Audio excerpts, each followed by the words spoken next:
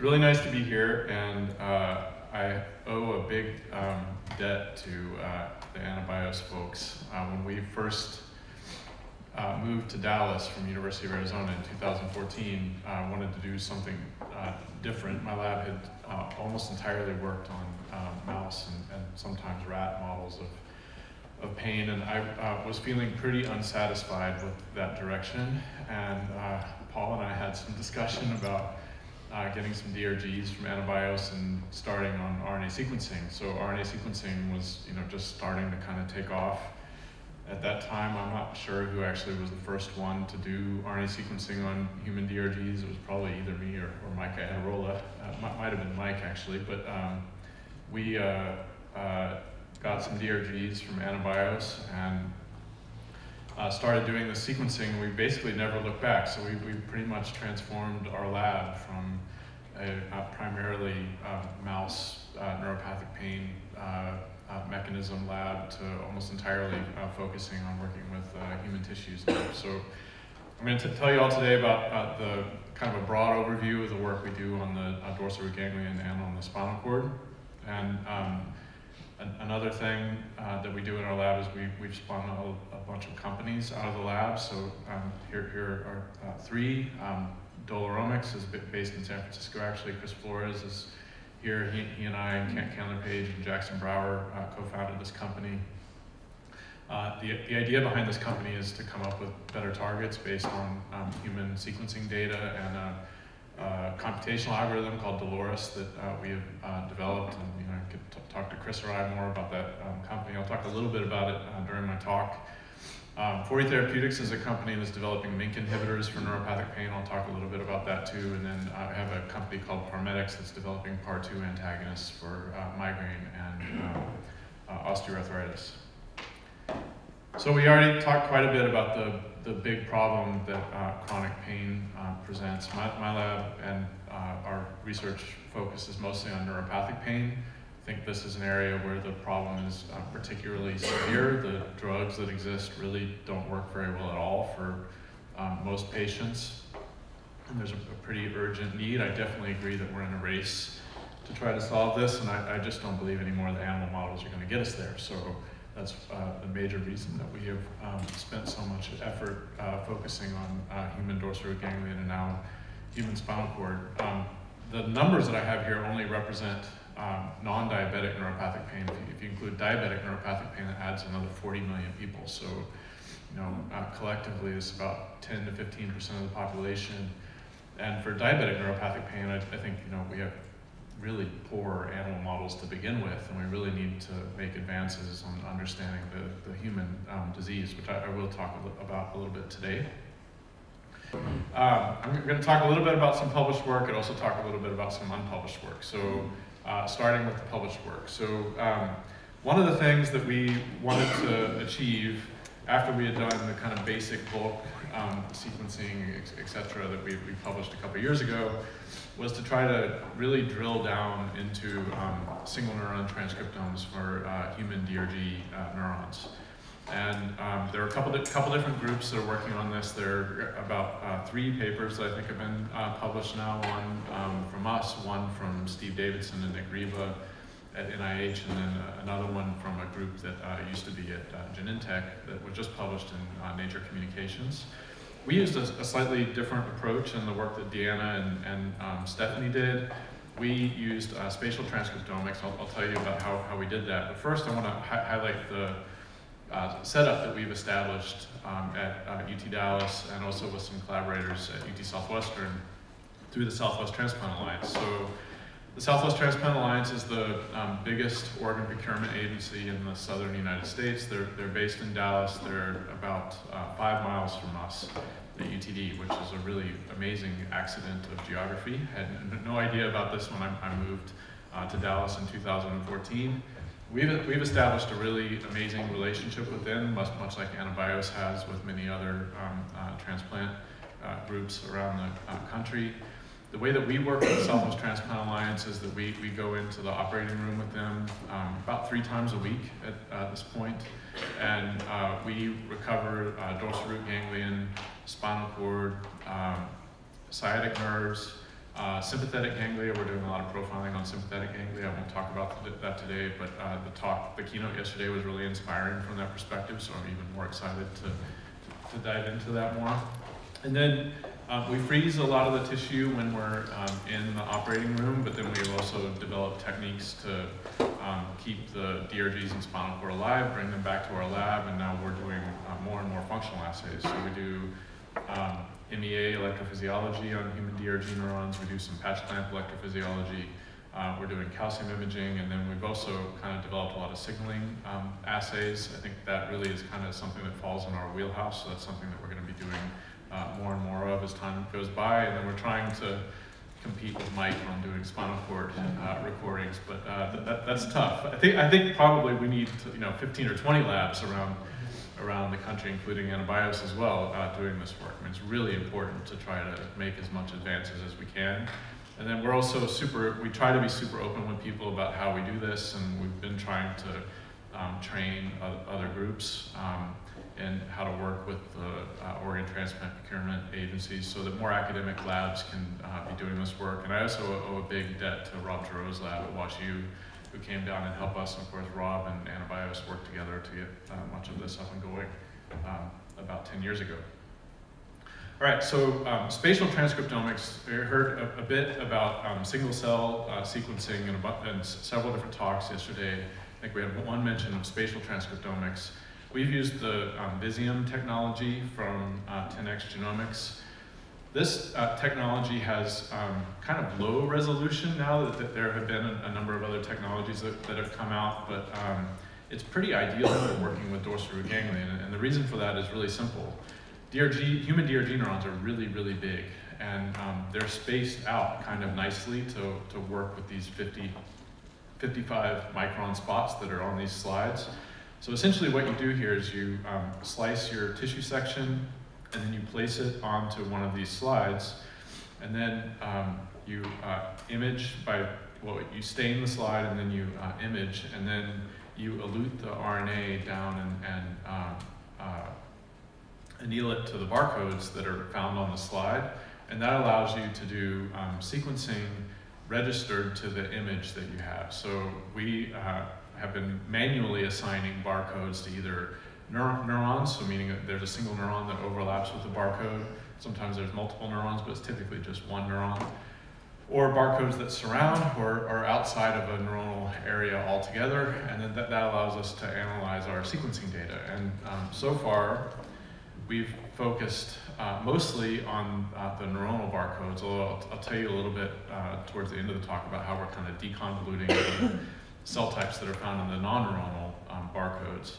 So we assign labels to 12 different subtypes of sensory neurons in this paper, and we took a little bit different approach than has been used in many of the mouse RNA sequencing papers that have been published so far. And the reason for that was really, really simple.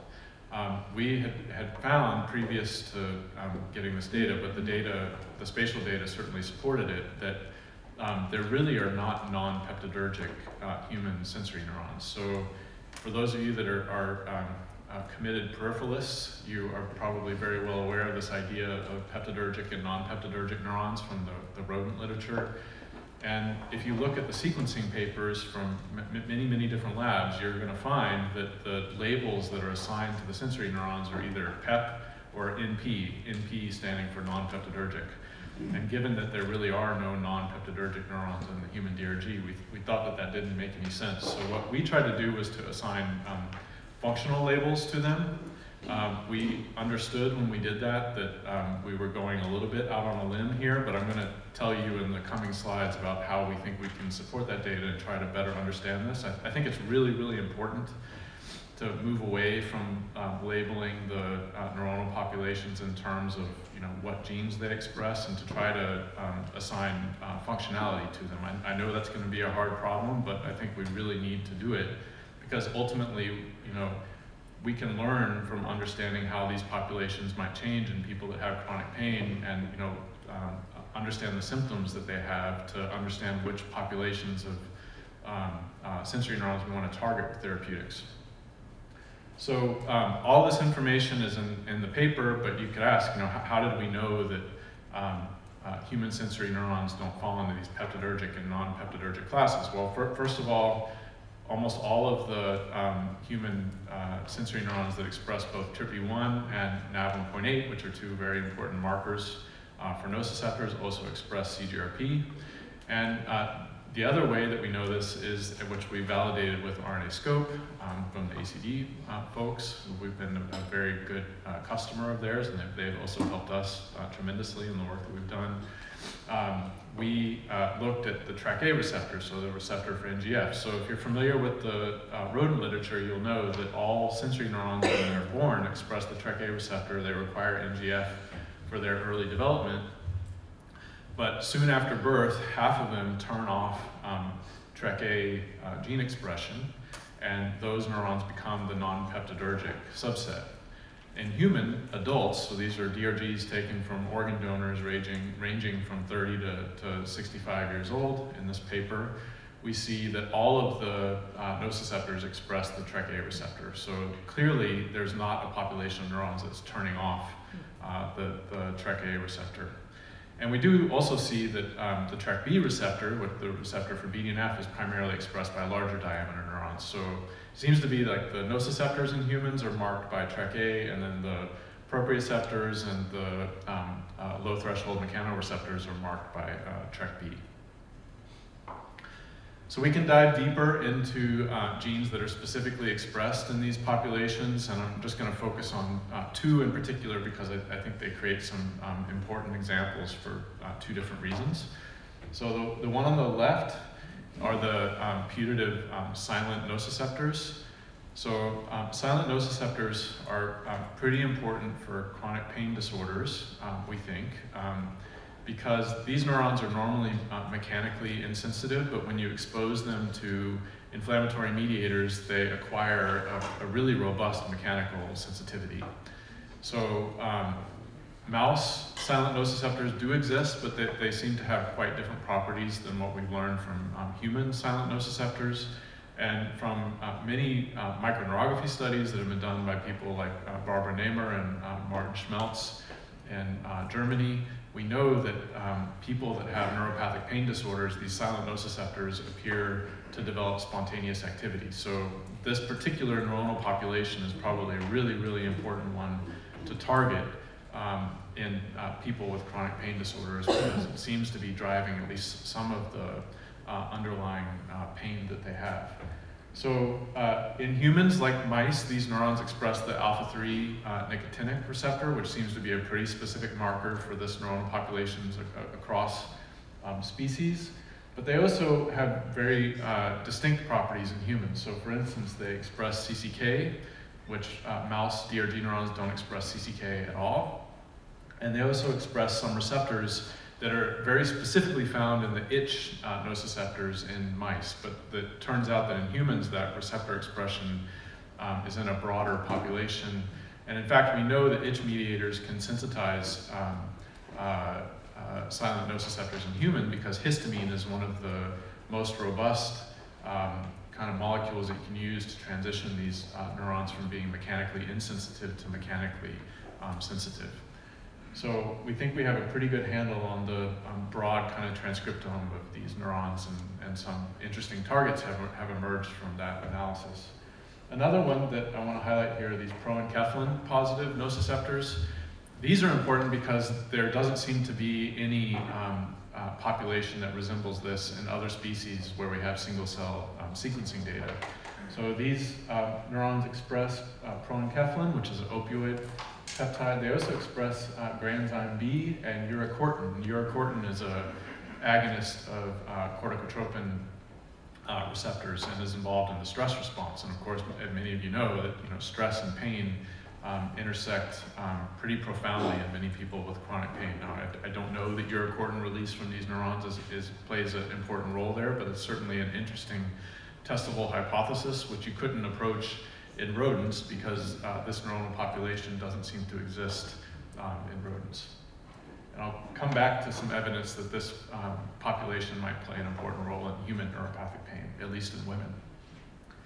So because of the really great work of people ranging from Jose Ochoa several decades ago to Barbara Namer's group with Herman Handwerker and others, we know a fair amount about the pharmacology of human silent nociceptors. So we can test whether or not our sequencing data makes sense in the context of what we already know about this normal population. And this data actually lines up beautifully. So we have, I think, a really solid premise to think that this sequencing data aligns very nicely with the functionality of these neurons. So what's the evidence of that? So first of all, there is very strong evidence that silent nociceptors in humans respond to TRPV1 agonist, TRPA1 agonist, but do not respond to cold. And in fact, the human silent nociceptors express a lot of TRPV1, express very robust TRPA1, and they do not express TRPM8 at all. And this is based both on our Visium spatial sequencing data and single nucleus data that was generated by Jackson Brower at Dolgaromics. So two different sequencing techniques giving you exactly the same result. There are also many microneurography experiments that have been done in humans demonstrating agonists of G protein coupled receptors that can transition these neurons from being mechanically insensitive to mechanically sensitive. And two of the best known agonists are lysophosphatidic acid and histamine. So if you look at the GPCRs that are expressed by these neurons using both single nucleus and Visium data, what you will find is that the histamine H1 receptor is the only histamine receptor that's expressed by these neurons, so almost certainly that's the receptor that mediates this effect. And for lysophosphatidic acid, the LPA-R1 receptor is the only receptor that's found in this population. So LPA-R1 is almost certainly the receptor that's responsible for driving the LPA-induced effect in humans. So the H1 receptor is not expressed in this population in mice, and it's a different lysophosphatidic acid receptor that's expressed in mice in this population. So again, you really need the human data to understand what's happening. The mouse data would not lead you to the right conclusion. So that's a kind of broad overview of the work that we're doing with the organ donor tissues, but we also are really interested in trying to understand what's happening in chronic pain patients. So to do that, we really had to turn to relatively rare surgeries where patients are having a surgery in which the dorsal root ganglion is removed, allowing us to do electrophysiology and also RNA sequencing. So this has all been a great collaboration with Pat Doherty's lab at MD Anderson Cancer Center, and Pradipta Ray, who's a computational biologist in my group, was really the one that got all this up and running. Pradipta's now at Bristol Myers Squibb working in their genomics group. So we have a really great collaboration, like I just said, with folks at MD Anderson, where we're working with patients that are having a surgery called thoracic vertebrectomy. So these patients are having the surgery mostly because they have cancer that's infiltrated their thoracic vertebrae, and they need to essentially have their spine rebuilt because they're at a pretty high risk for a catastrophic spine injury, which would lead to paralysis. They only do the surgery if it's at the thoracic level. It's too risky to do at the lumbar or the cervical level. So this is the reason we've only worked with thoracic DRGs. But because they do a lot of imaging beforehand, they know exactly how they're going to rebuild their spine, and they know exactly which DRGs are going to be taken out. We can phenotype the patients pretty carefully. We understand which dermatomes they do and do not have pain in, and then when the DRGs come out, we can sort them to the pain-associated and the non-pain associated DRGs. So one of the first things that we did in a paper that we published in Brain a couple years ago was to do patch clamp electrophysiology on the DRG neurons associated with pain. And what we found was that in the dish, even several days later, we could still see spontaneously active neurons. It was about 20% of the nociceptors that were spontaneously active. I wish I could tell you which subset they are, but I don't actually know that. That's something Pat and I are still kind of actively trying to figure out. But one thing you should note here is that in addition to being spontaneously active, there's another distinguishing electrophysiological feature of these neurons, and that is that their resting membrane potential is very unstable. So there's clearly something going on with potassium channels, probably potassium channels here, that leads to this instability in the resting membrane potential, and those fluctuations in the resting membrane potential seem to be what generates the spontaneous activity. So there's kind of two separate targetable mechanisms here. One is the problems with the resting membrane potential, and then the generation of the action potentials, which that part may be nav 1.7 mediated. We don't know specifically, but that would kind of be my guess. And again, we see this in about 20% of the neurons, and it only happens in the pain DRGs. We just do not see the spontaneous activity in the non-pain DRGs. So it's really, really strong evidence that it's the spontaneous activity that drives neuropathic pain and chronic pain or neuropathic pain patients. So we just published this paper also in Brain a couple months ago. Actually, just the full paper just was published online about a week ago, where we've done bulk RNA sequencing on a pretty large number of samples now. It's about 70 samples. We've found that about 50 of them were actually analyzable because they had a rich enough neuronal content. We don't know why some of them didn't seem to have any neurons, because we're pretty sure we actually got the DRG. Could be that there was profound necrosis of the neurons and we just couldn't detect it. We're not quite sure. But anyway, in the paper we described the full analysis of the 50 DRGs that were sequenced, and it turned out that to see differences between the pain and non-pain samples, we had to segregate all the samples by sex. So there are very clear genes that are upregulated in the pain samples, but again, it's a distinct set of genes from between the males and the females.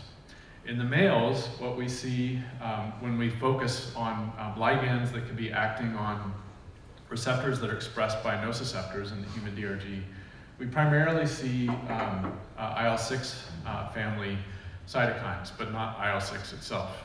So oncostatin M, leukemia inhibitory factor, and then there are some chemokines like CCL3 that are upregulated, and some EGFR ligands like apiregulin.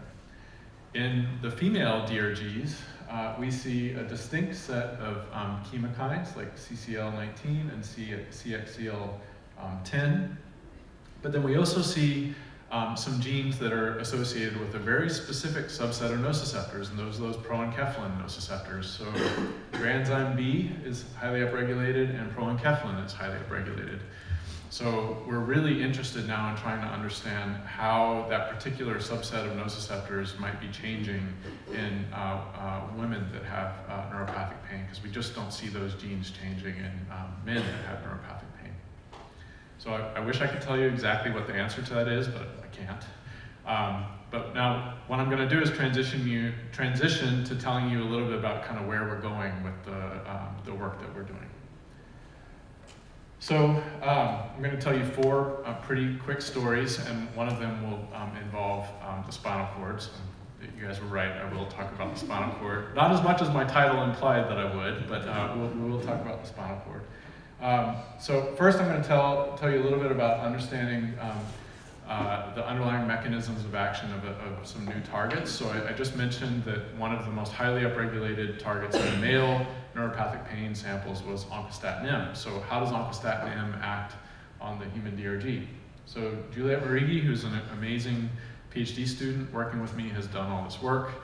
So the first question we wanted to address is, where is the oncostatin M receptor expressed in the human DRG? So in mice, this receptor is only expressed in the itch population, and Mark Hoon at NIH has done amazing work showing how oncostatin M is involved in itch in chronic itch models in mice. In humans, the receptor is expressed by a much broader population of sensory neurons. It's found in the itch nociceptors. It's also found in the silent nociceptors. And what Juliette noted in our single-cell sequencing data was that it also seems to be expressed in satellite glial cells. And in fact, when we do RNA-scope, we see that there's very robust expression of the oncostatin M receptor in satellite glial cells. So she then wanted to understand what oncostatin M does to sensory neurons and what signaling mechanism it uses. So we've done patch clamp electrophysiology studies on DRGs from organ donors, and we see that oncostatin M has two very profound physiological effects on sensory neurons. First, it creates a very unstable resting membrane potential. So this looks almost exactly like what we see in neuropathic pain patients. So it suggests that oncostatin M can be sufficient itself to cause this particular problem. And then after some period of time, the neurons start to fire action potentials. So there is this, in this case, it's evoked by the oncostatin M, but there's this discharge in the neurons that looks very much like what we see in these spontaneously active neurons. So we know from our previous work with IL-6 that IL-6 acts via MAP kinase signaling to increase excitability of rodent sensory neurons. So our hypothesis was that this pathway may be very similar in human DRG. So what Juliet did was to treat these same neurons with an inhibitor of MINC, which is a downstream target of ERK, which we've done a lot of work on in preclinical models, and EFT508, which is a very specific MINC inhibitor, completely blocks the effect of oncostatin M, both in changing the resting membrane potential and in causing the neurons to start firing action potentials. And MINC has a very specific target, that's EIF4E, which is an RNA binding protein that regulates translation.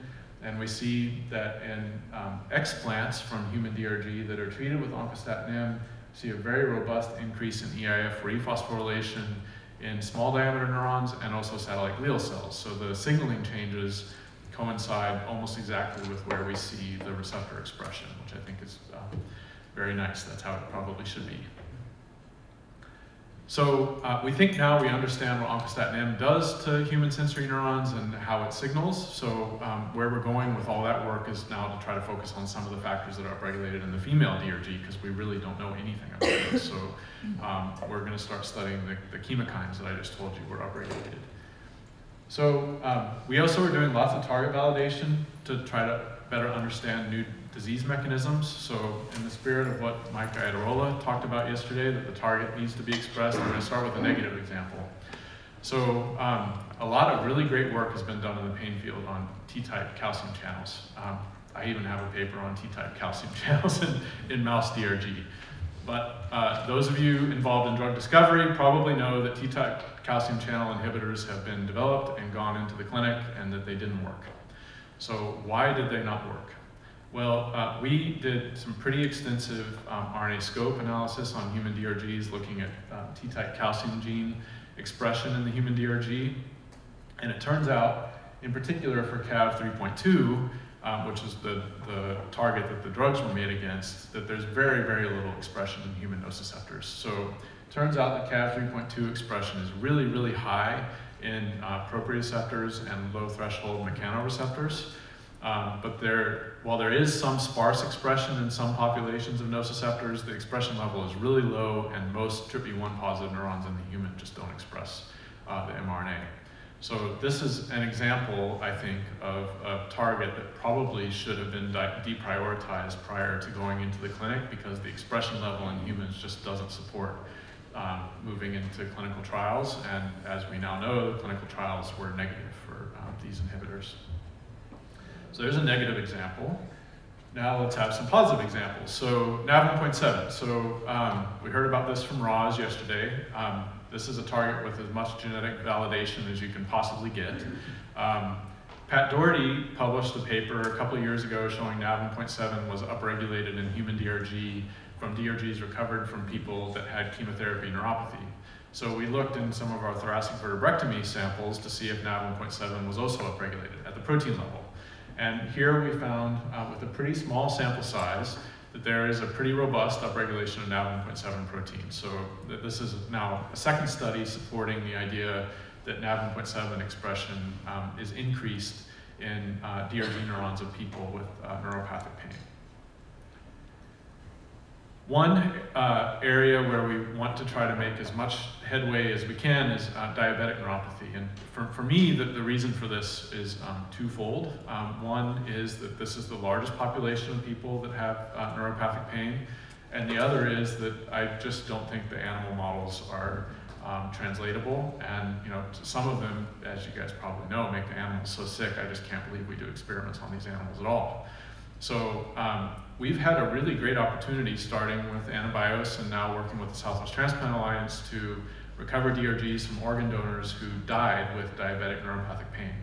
So the first experiments that we wanted to do, in addition to the sequencing that we've been doing, which I'm not going to tell you about because we're still trying to analyze all the data, was to replicate a previous finding from Sunny Anand's lab that was published some years ago, but that was also supported by work that we did collaboratively with Ashok Kulkarni and also Mike Adirola at NIH, where we saw that P2X3 was downregulated in bulk RNA sequencing from diabetic neuropathic pain DRGs.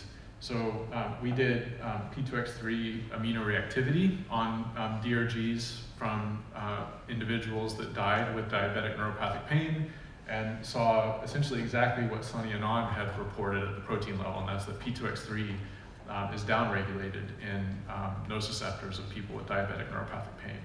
So this gave us confidence that the tissues we were recovering, we could have a reproducible result from previous literature. So we wanted to dive deeper and to try to understand the histopathological problems that had previously been reported in the DRG. So these are quite old studies, actually, where people used just basic staining methods to look at pathology in diabetic neuropathy DRGs, and reported two major things. One are these kind of dystrophic axons. So believe it or not, this thing here is a piece of an axon that's basically grown this like large bleb. We thought that can't possibly be right. These have to be like lipid droplets or something like that. So we've done a lot of immunohistochemistry with peripherin, which is a specific marker of neuronal axons. And you can see that we see in these diabetic DRGs, neuropathic pain DRGs, that there are a lot of these blebs, and indeed they do seem to be axonal blebs because they contain lots and lots of peripherin. And these are found in essentially all of the diabetic neuropathy DRGs that we've looked at so far.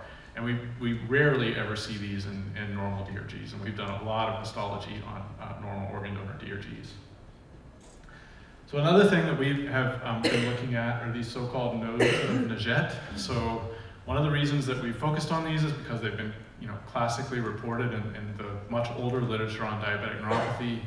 But again, in that paper that we published with Ashok and Mike, we saw that there were probably some specific populations of nociceptors that were dying in the diabetic DRG. And the idea about these Naget nodules is that there's proliferating satellite glial cells that are basically degrading these neurons that are dying. So here's a picture of what they look like from the classic literature. And we also see them in the diabetic DRG. There are an awful lot of them. They're pretty easy to spot because it's an area that looks like it should be a neuron, but now there's tons of DAPI signal, which seems to be these proliferating satellite glial cells. But the thing that Stephanie noticed when she was doing this immunohistochemistry was with peripherin was that there seemed to be lots of axons that are sprouting into there. So we thought, maybe these are sympathetic sprouting axons. But these, sympathetic sprouting has been reported in the rodent literature in lots of different types of neuropathic pain, mostly from work that was done by Jinmo Chung. So we looked at TH staining, and long story short, we saw no sympathetic sprouting in diabetic neuropathic pain DRGs, but lots of peripherin sprouting here. So this has also been reported, although not as Naget nodules in the kind of classic literature, but the idea in these old papers was that it was sympathetic sprouting. We're very confident now that it's not sympathetic sprouting. What it appears to be is sprouting of nociceptor axons around these satellite glial cells. So I personally think this is probably really important for the underlying mechanisms of diabetic neuropathic pain, because it's basically little neuromas forming within the DRG. And if anybody is familiar with what happens in many neuropathic pain patients that have neuromas, these neuromas become mechanically sensitive, and sites of discharge that cause this kind of electrical shooting pain that many patients with neuropathic pain have. So we think that these proliferating satellite glial cells may be producing signals that then cause these neurons to sprout and then also become sites of electrogenesis within the DRG. So we're trying to now use spatial RNA sequencing to better understand what happens in these neurons. So another really interesting thing about the human DRG is that it's full of immune cells. And rodent DRGs are, they have some immune cells, but not a very large number. This is something that we noticed basically right off the bat when we were doing our single-cell RNA sequencing. Saw a fair number of neurons, as one would expect, although the neurons are pretty hard to get with the single nucleus sequencing technologies, but many labs, including ours, have kind of worked this out now. But we were very surprised at how many immune cells were here, and in particular, we were surprised by how many T cells were in the DRG.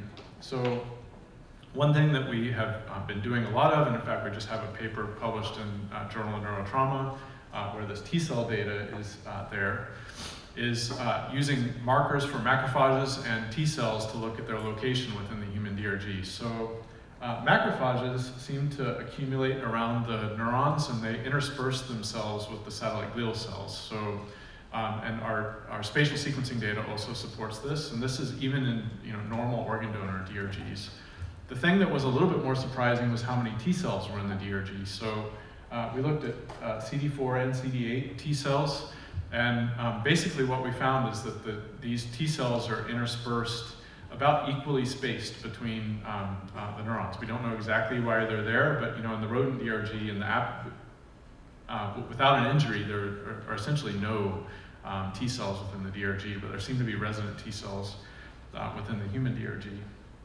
So one of the really great things that you can do with a mix of spatial and single-cell RNA sequencing data is to use that data to kind of deconvolute your spatial data and then look at interactions between cells for ligands and receptors. So Deanna has been working on this using a variety of different tools. One of the ones that we really like is called Giotto.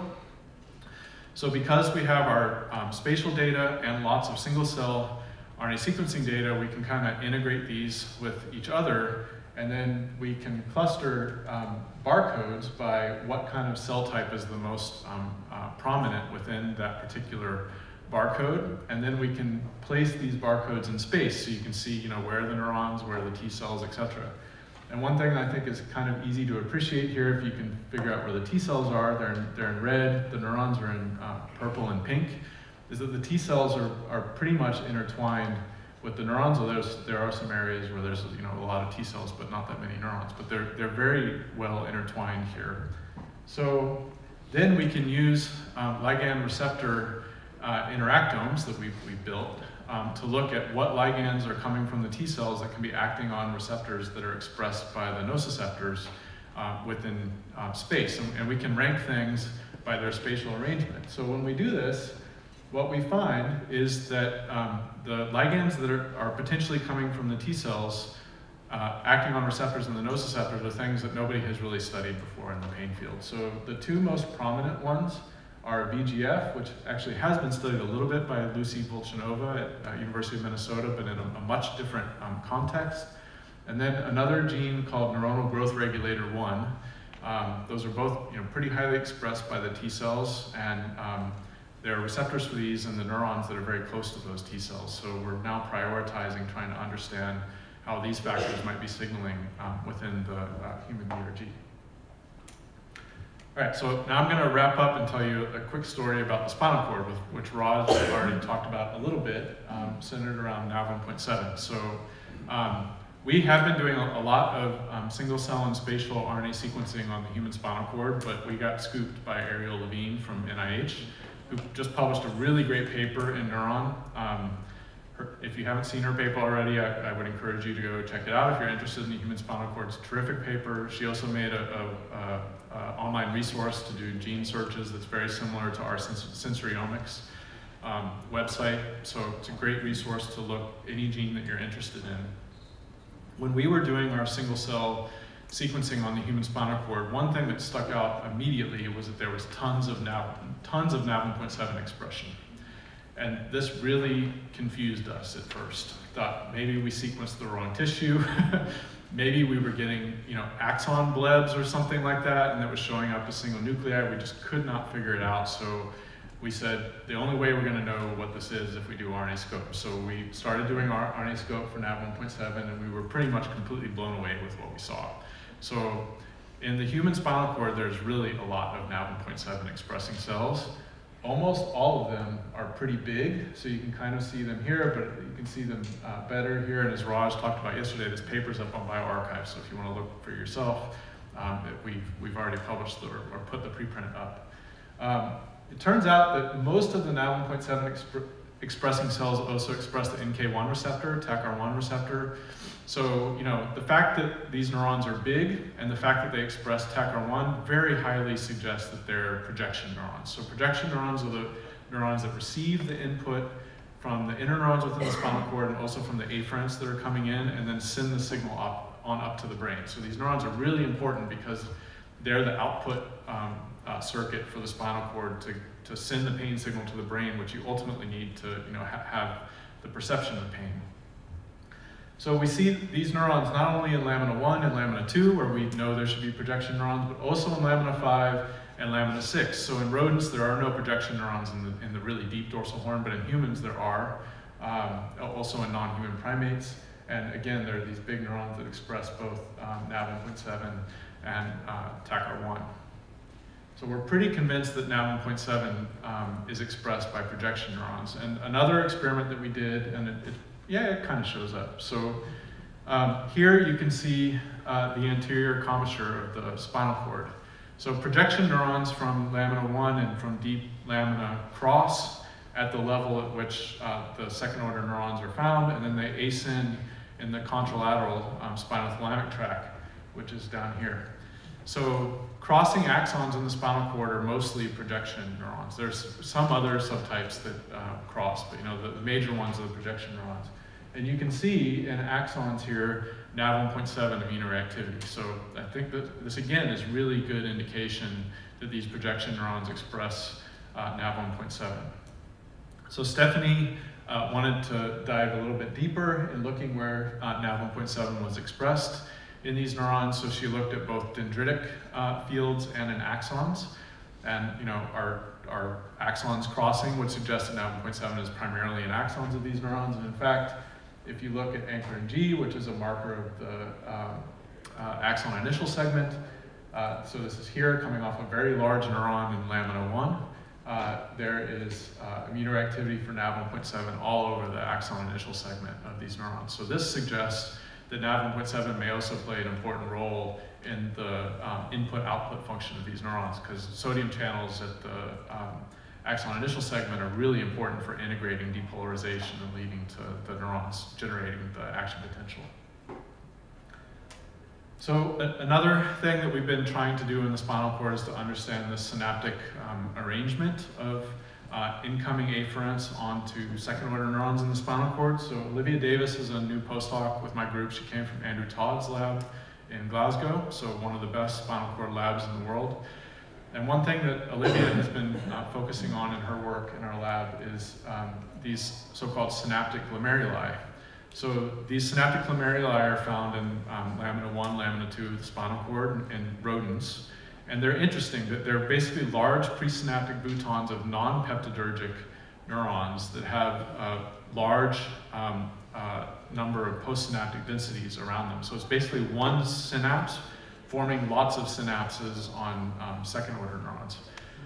And again, in rodents, they're all non-peptidergic. There are no peptidergic synaptic glomeruli. So in humans, are they peptidergic or non-peptidergic? Well, every single one of these that we've found so far contains CGRP. So fundamentally different from rodents again. And this is very consistent with what I kind of started the talk with, that there really don't seem to be non-peptidergic neurons in human beings. They're all peptidergic. So we heard from Mike about CGRP actions in the human spinal cord. I think this is going to be a really important area and, you know, maybe fundamentally different from what we see in rodents, at least in some aspects.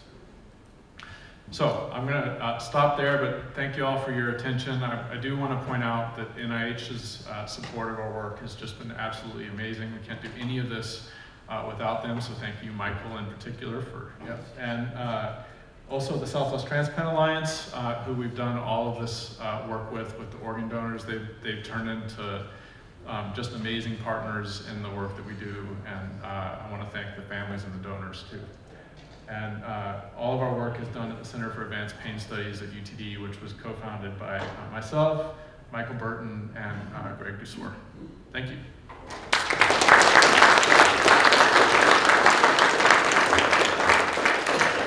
Thanks, Ted. We have time for questions. Great talk, Ted. I don't think I have to say more. I think we're all in agreement on that. So Thanks. I want to ask you about that. I know you mentioned they're all peptidergic. In humans and vertebrates, there's usually co-transmission with a classical transmitter and a peptidergic transmission. Is that the case here also? So you have glutamate and CGRP? Yeah, so I think that's almost certainly the case. The thing that is really, really striking as well about the human DRG is the number of peptides that are expressed by these neurons. So there's CGRP, there's substance P, there's uricordin, there's CCK, there's somatostatin, there's NPPB. The list goes on and on and on. And you know, CGRP seems to be in all of the populations, but many of the other peptides are found in very specific populations. So one of the things that we're super interested in trying to understand is, you know, do these play an important role in synaptic transmission in the spinal cord, or are they more like efferent transmitters that act on immune cells? I mean, we're learning tons about how the sensory system plays a super important role in autoimmune diseases, et cetera. So I think that's going to be an area that is like really ripe for investigation, and you wouldn't be able to do any of those experiments in rodents because a lot of these neuropeptides are not expressed by rodent sensory neurons. Hi. Sorry. So I'm curious to know what you think the sequence of events are regarding the satellotosis that occurs. And so are they heading towards death? Are they injured and they're going to die, or are they hanging around and they're just going to be dysfunctional? That's a great question that we don't know the answer to. So I think that the way to get at that is to use the spatial sequencing data, because you know these.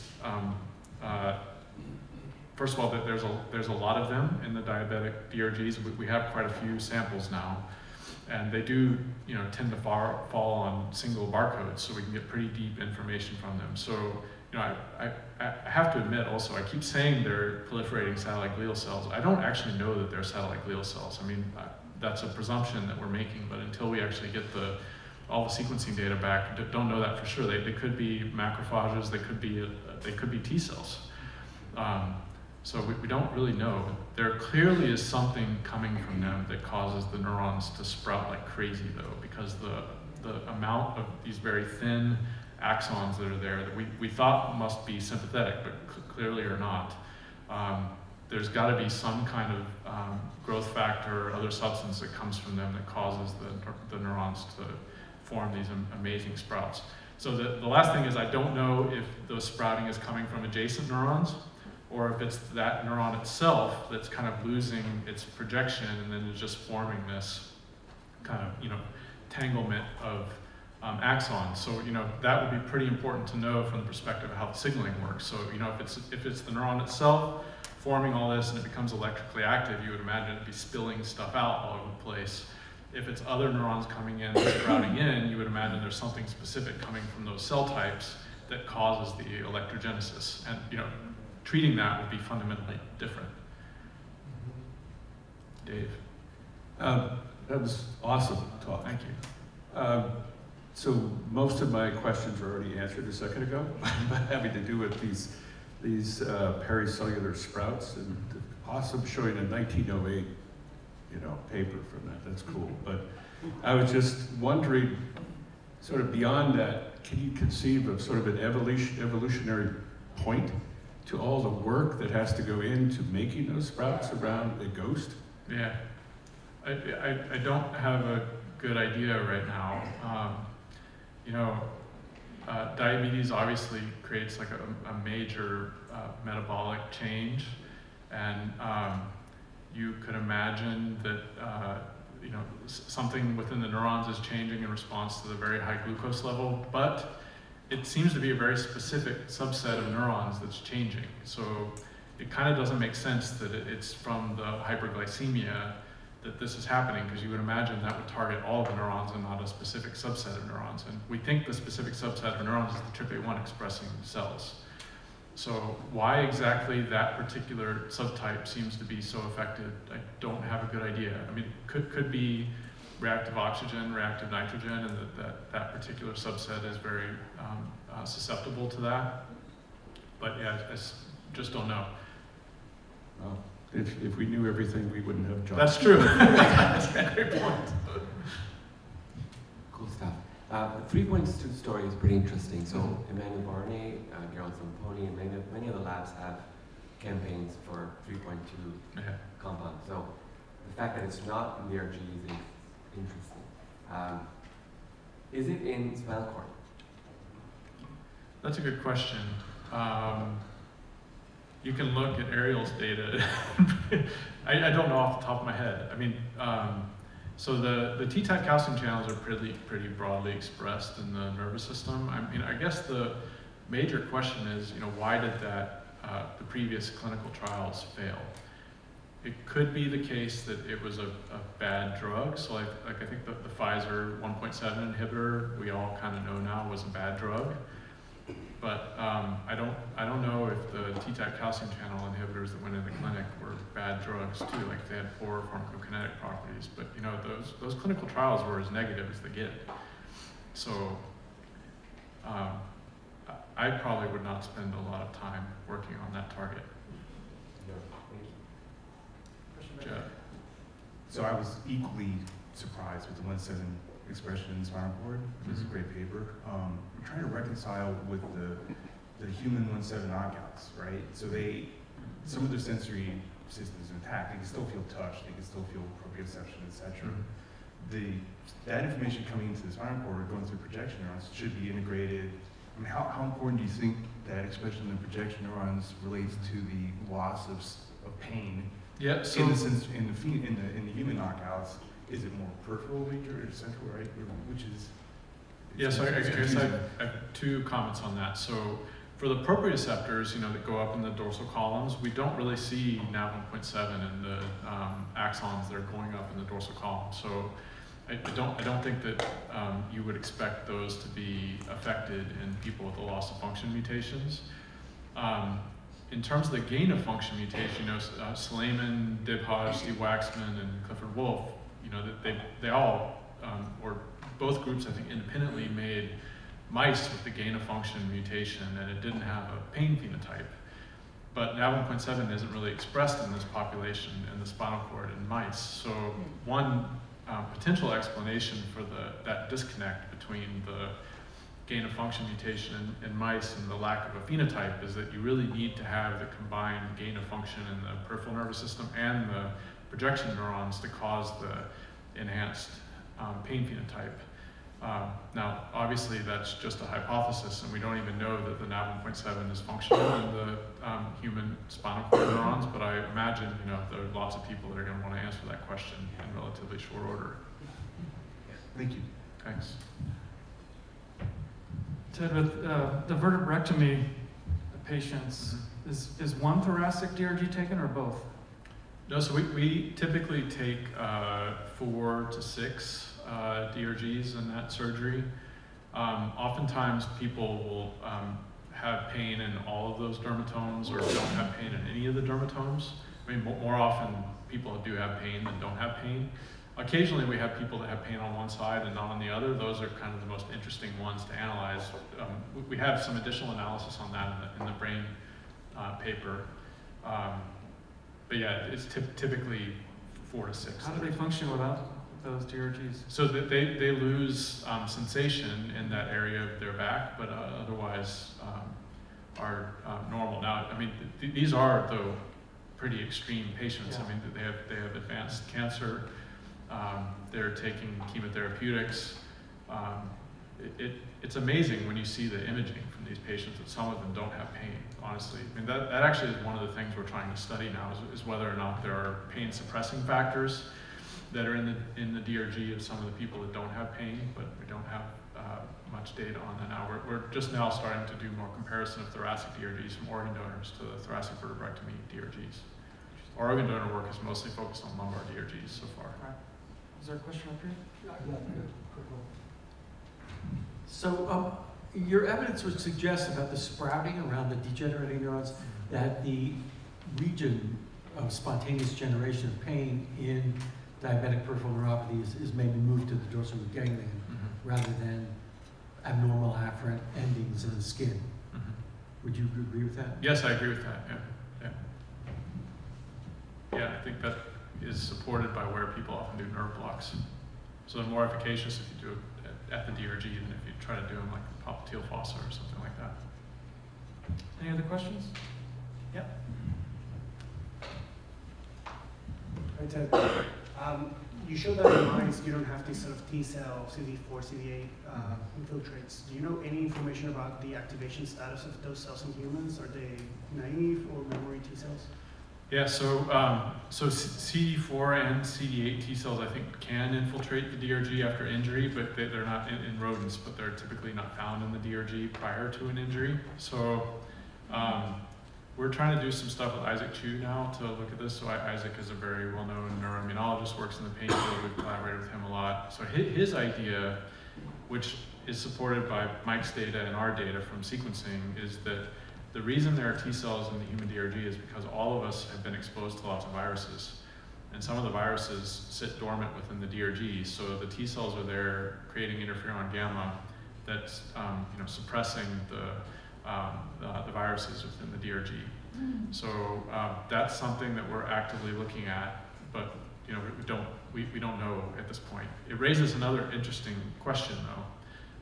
There's a surprising number of viruses that you find in sequencing data in the human DRG, and not all of them are the ones that we talk about a lot, So it's possible that some infections, viral infections, could be leading to chronic pain susceptibility, and the neuroimmune interactions that would occur maybe specifically within the DRG that you would have no other way of knowing about because you're not going to sample the DRG from the vast majority of chronic pain patients, could potentially be very important in the underlying pathogenesis.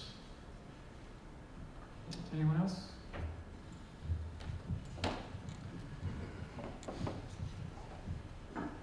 Great talk, Ted. For the NAV 1.7 findings, really cool. Have you looked at the other sodium channels? Like, do you think it's specific? Because I think you found some other, like, didn't you see high TRPV1 in the human spinal cord neurons? Like, I'm just wondering if some of these peripheral targets are more expressed in the... Yeah, so we've looked at NAV 1.8, and there's none. Okay. There is TRPV1 in the human spinal cord, but in our hands it's in astrocytes, Okay. not neurons. Okay. I don't know if it's functional in astrocytes or not, but we see mRNA in astrocytes. P2X3 we don't see any in the spinal cord, so I think of the peripherally restricted targets, NAV 1.7 is really the only one that seems to be pretty highly expressed in these spinal cord neurons. Thanks. Yeah. All right. Thanks y'all. again, Ted. Appreciate it.